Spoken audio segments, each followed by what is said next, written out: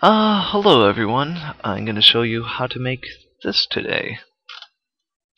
So yeah, first things first, let's hide all these layers. Just, you're probably figuring out just a ton right now of just how the creation process goes, just by me hiding all these layers.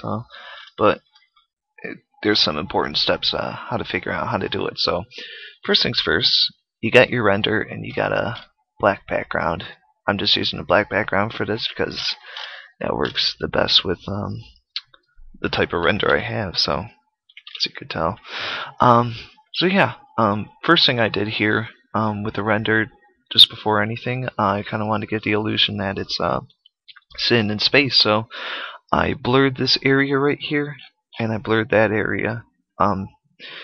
Yeah, you could do that by taking your elliptical marquee tool, put a feather on it, of course. That way it's not a rush cutoff when you end up blurring it, but yeah, just take that, make sure you're on your render layer, go to filter, Gaussian blur, and yeah, that gives it a pretty straightforward or a pretty blurry effect.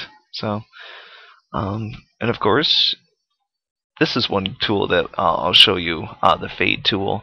If you don't like the blur that it did, you could go to fade, and it'll fade between the the step you just took in the previous step in Photoshop. But anyways, the first thing I usually do is I add atmospheric brushing. I got these two already.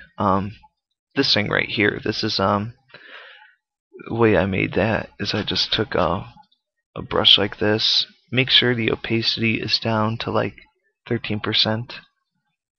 Just click that, and yeah, that'll kind of give you that thing. And this I just kind of brushed this whole area like that, and I edited the color by doing a Control U. I was brushing with a white brush, so what I did, I edited the whiteness, and then because that will allow you to get like a more, it'll add tones to it, because if you ever try changing the hue on white, it's white, so you can't have a hue to it if it's pure white. So anyways, I got that color out of it, and I thought that looked pretty cool. So yeah, the next thing you do after that, or the next thing I did, I added brushing to it. And yeah, to create these things, I'll just show you really quickly how I did it. You click your brush option right here. Go to brush up here, hit that drop down menu, hit that one, go to natural brushes 2.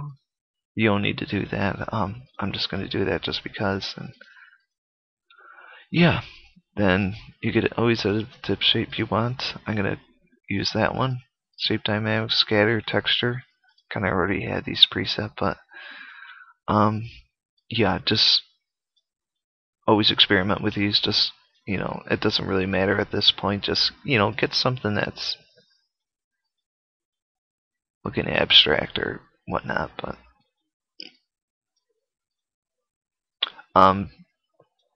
texture, I usually set it to linear burn. That usually gives it a pretty cool effect. And I got this rock pattern here from I guess Rock Patterns. That would make the most sense. And yeah, then you got something like this. I got the opacity set to 10%.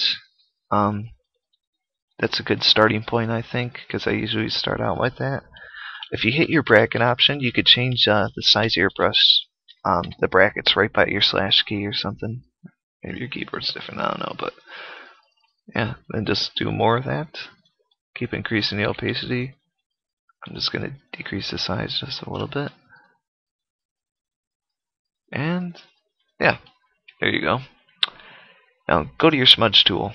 It'll be in this option. I got it set to 53% right now, but you could do whatever you want with that. It doesn't need to be 53 or anything, but yeah, and then just start smudging around. It's always to the outside. I think that gives a pretty cool effect. But okay, I'm just going to do this. You don't really need to do this if you don't want, but it's just one way I make brushes.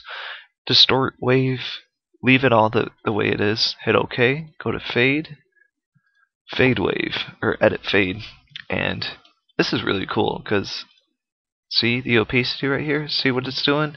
It's going between those previous two steps. And I'm going to add a blending option to that. So now it's at Lighten. Okay, once you got that, the next step to take, go to Edit, Transform, Perspective. There you go. See that? That's pretty much one good way to add direction when you're making brushes. And see how that brush is following that line? This is the next step to take. This might be my favorite option in Photoshop. Warp. The warp tool.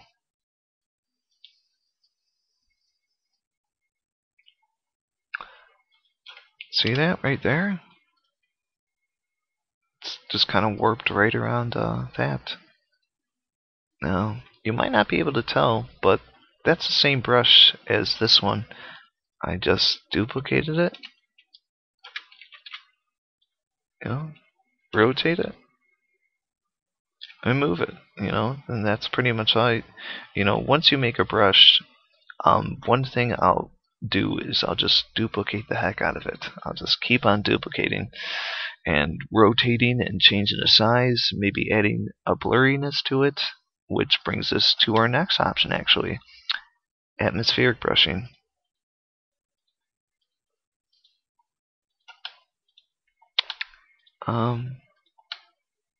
Shoot, as soon as I find it. Okay, these things right here.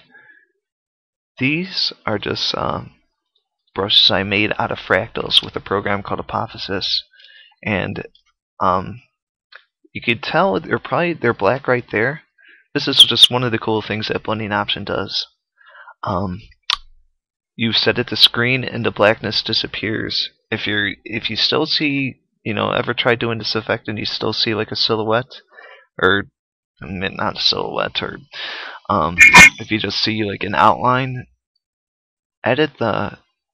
do a Control L and edit the levels and just move that thing just a little bit up. Of course, I don't need to do that, but that'll just it will make the darks even darker. So, because what screen does once it's black, like completely black, it'll just block it out. So, yeah. That's how I got that. And then pretty much what I did was I just, placed it around right with this brush, and you'll see a trend here. I duplicated that and placed it right there. So this is the same brush with just different rotation, but the thing is, you build up your brushing enough and you'll just give the illusion that people won't even be able to tell that you're duplicating and using this thing over and over again. Again, right here, this brush that I just unhid, that's the same brush as that one, with just a little rotation to it. Now, shoot. Now this thing, we don't want all our brushes looking the same, so what I did, I made a brush out of an abstract render. That another render I did, and yeah, pretty much what I did there. I just opened the render and I used the same transform, perspective, and warp tools that I did before, and you could tell I probably smudged a little bit right here, and yeah, that's once I had something I liked, I placed it right there, and when you start layering brushes, go through your different blending modes, because of course you don't want something that's looking like that. That looks painfully ugly. But I found Linear Dodge that, that looked pretty decent, so I stuck with it. And one thing Linear Dodge also does, when it's overlaid another brush, it'll bring out the whites and kind of give like a little energy area, just kind of like right there. And I kind of like the way that draws the focus in. So And of course, what I did over here, I did the same thing. I duplicated the brush and just stuck it over there. Added the same blending option to it, and guess what I did again? I duplicated it, increased the size, added a little Gaussian blur to it, and voila! You could barely even tell that all this was, just a lot of duplication. However, there is one thing right there. Let's, add some variation to that or something, or because people could probably tell that,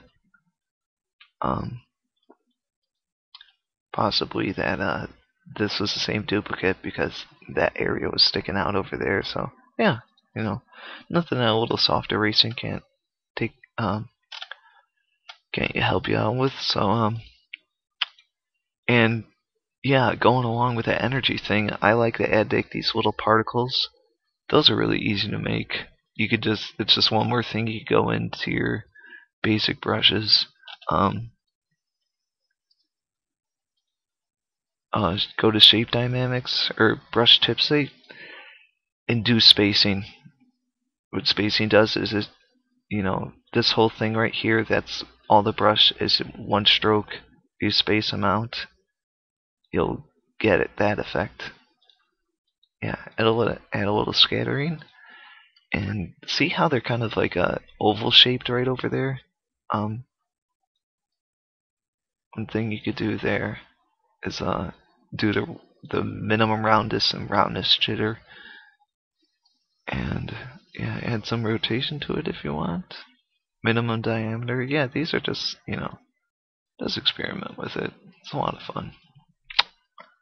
Okay, yeah, go back into here. Oh, let's always make sure to make a new layer and whatnot. So these look kind of big right now, but just wait till you see what add a little perspective to it.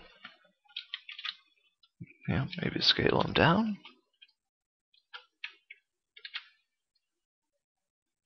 And yeah, that's more or less, I probably added a warp to it at some point too, so yeah. And that's just kind of how you get those particles coming out of there. Go ahead and steal the techniques. I really don't care. Just try finding your own thing. And yeah, so as you can see, we already have something pretty awesome looking, just by experimentation. Of course, sometimes you just get lucky too. Sometimes you're brushing just, you're having an off day. Sometimes, you gotta work at it a little while. You'll end up getting something you like. Oh yeah. Usually what I do at the end of the piece too, if I don't like the way the colors are looking, just go ahead and go throughout the piece and see, do Control U's and increase the saturation. See, right there. Doesn't look all that bad, but yeah, just constantly edit the color and whatnot. So, okay, well, that pretty much concludes it. Hopefully that gave you some idea of my brushing techniques and what you could do with these type of abstract pieces with just starting out with a render like that. See? And yeah, hopefully you learned a lot from this, and yeah, have a good one.